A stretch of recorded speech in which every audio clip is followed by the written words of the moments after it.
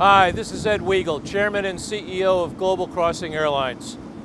Very happy today to take delivery of our first A321 freighter for our cargo division called X-Cargo.